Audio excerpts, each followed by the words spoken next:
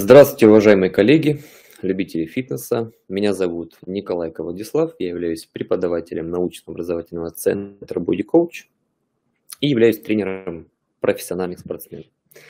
Сегодня хотелось бы с вами обсудить весьма интересную тему, а именно, существуют ли те самые лучшие упражнения, в поисках которых находятся у нас все искушенные любители фитнеса всю свою спортивную и недолгую карьеру.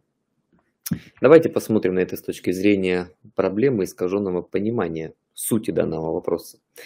Агрессивный маркетинг и отсутствие аналитического мышления на сегодняшний день у людей формируют весьма искаженное понятие фундаментальных процессов и принципов, которые лежат в особенности этих проблем и этих самых вопросов, которые они задают.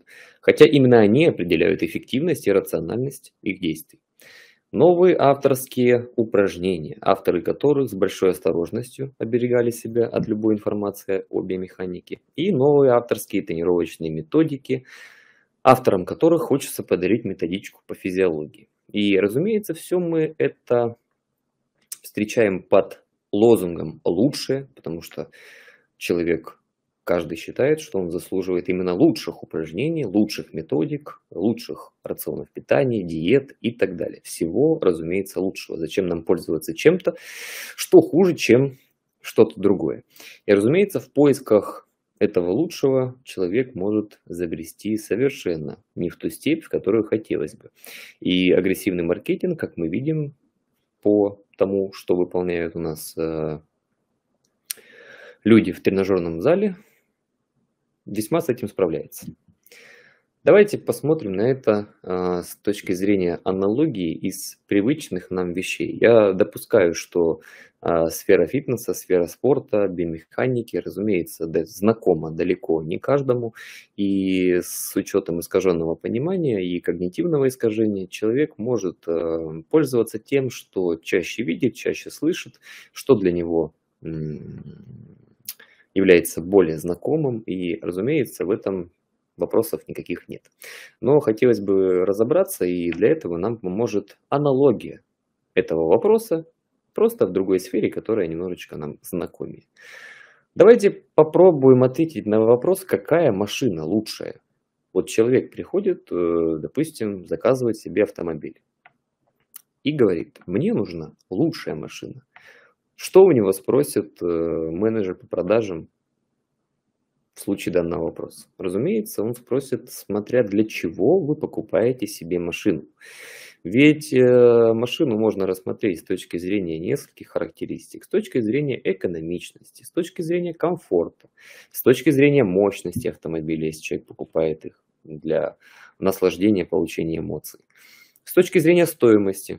Весьма важный аспект, на который многие обращают внимание, потому что бюджет у многих ограничен, и, разумеется, они хотят купить себе лучшее, что соответствует их целям в пределах какого-то конкретного бюджета. Надежность, разумеется, ну или вместительность. Если человек занимается какой-то работой, ему нужна машина для осуществления своей рабочей деятельности. То есть мы можем подойти к решению данного вопроса совершенно с разных сторон, и с каждой из сторон ответ будет совершенно разный, потому что автомобилей очень много, и все они отличаются по своим характеристикам, и, разумеется, человек, исходя из того, для чего он приобретает автомобиль, он как раз-таки выбирает какую-то конкретную модель, чтобы она соответствовала его конечной цели. Давайте посмотрим другой вопрос. Приходит человек в магазин техники и хочет купить себе ноутбук. И спрашивает у продавца, какая модель ноутбука лучшая. Что спросит у него продавец? Разумеется, он спросит, для чего вы приобретаете себе ноутбук. Ведь можно приобрести его для разных целей. Можно для работы, можно для офисной работы, для того, чтобы просто открывались там какие-то минимальные программы, для того, чтобы это все печаталось, сохранялись документы, отправлялись и так далее. Может быть, человек покупает ноутбук для игр. Разумеется, требования будут совершенно другие. И мы можем рассмотреть данную покупку с точки зрения производительности ноутбука, с точки зрения процессора, с точки зрения видеокарты, чтобы она поддерживала какие-то необходимые игры и приложения для монтажа видео, к примеру, и так далее. для того, чтобы, допустим, обрабатывать фотографии, необходим хороший дисплей, то есть телекоммуникационные характеристики данного ноутбука. То есть, опять же, мы подходим к данному вопросу с точки зрения, для чего мы приобретаем или выполняем какое-то либо действие. То есть каждое наше действие, каждый выбор какого-то конкретного инструмента или предмета должен зависеть от конкретной цели. То есть, достаточно глупо будет ругать iPhone за то, что он плохо забивает гвозди. Забить-то айфоном гвоздь можно, но вряд ли это будет рационально, эффективно и дешево. Поэтому подходить к решению данного вопроса мы должны с точно такой же точки зрения. И здесь мы с вами можем видеть график, который я увидел у своего коллеги Евгения Богачева. Великолепный график, который великолепно передает информацию и суть данного вопроса. По вертикали в данном графике мы с вами можем видеть необходимые параметры тренировочного процесса, которые соответствуют уровню готовности и уровню технического мастерства. То есть здесь мы с вами видим объем, мощность, темп, выбор упражнений, использование различных методов и принципов, тот же самый рацион питания мы можем сюда закинуть. То есть здесь мы с вами можем видеть все те параметры тренировочного процесса, все те принципы, упражнений, методики, все то глобальное количество параметров, которые мы можем встретить в тренировочном процессе. И, разумеется, в верхней части мы имеем методы и параметры с большим стимулом, внизу с меньшим. То есть в зависимости от того, для чего мы используем тренировочный процесс, для чего мы используем тот или иной инструмент или параметр тренировочного процесса, мы прекрасно понимаем, что это все будет зависеть, исходя из того, для кого мы это делаем и для чего мы это делаем. Если мы с вами сравним профессионального спортсмена или какую-нибудь Светлану Георгиевну, которая у нас занимается фитнесом для себя, то, разумеется, пути решения и построения тренировочного процесса будут включать разные параметры, разные настройки, разные инструменты, потому что люди совершенно разные, уровень готовности к нагрузкам совершенно разный, требуемые параметры к объему интенсивности совершенно разные, и, разумеется, лучший вариант решения и лучший вариант наличия каких-то инструментов, упражнений, методик будет зависеть от того, какой уровень готовности к нагрузкам и от остальных входных данных. Пол, возраст, уровень технического мастерства, использование фармакологии и так далее. И, конечно же, все это будет заканчиваться целью достижения какого-то конкретного прогресса. Целесообразность у нас расположилась на горизонтали. То есть по горизонтали мы с вами видим, что у нас будут находиться инструменты, которые у нас связаны с принципом специфичности.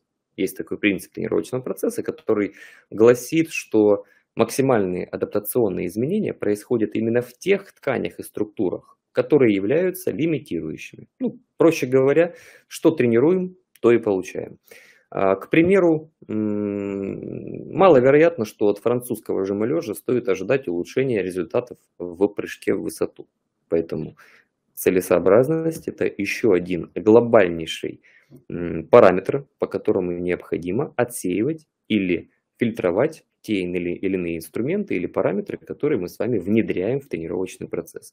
И, разумеется, лучшим вариантом будет именно тот вариант, который будет соответствовать необходимому уровню готовности, будет соответствовать необходимому уровню нагрузки для конкретного человека и, разумеется, соответствовать по принципу специфичности достигаемому результату. То есть, если мы с вами хотим достичь силовых показателей, то, разумеется, выполнять упражнения с временем под нагрузкой свыше 60, 80, а то и 2 минут, то, разумеется, вряд ли нам будут подходить или быть максимально рациональными и эффективными. Разумеется, мы должны сосредоточить свое внимание на то, чтобы создавать в рамках нашего тренировочного процесса необходимый уровень усилий и времени под нагрузкой для того, чтобы обеспечивать именно конечную цель, а именно прогресс силовых показателей. То есть мы должны соответствовать наши тренировочные компоненты, наши тренировочные инструменты должны соответствовать требуемому уровню готовности и уровню технического мастерства и быть целесообразными, соответствовать конечной цели, которую мы достигаем. Лучшие упражнения, методики, быстрые результаты. Давайте оставим все это для коллег в помпонах. Есть только то, что идет в созвучии с фундаментальными науками, здравым смыслом и соответствует целевой задаче в рамках какого-то определенного контекста. Все остальное, к счастью или к сожалению, мишура. Спасибо большое за внимание. Всего доброго.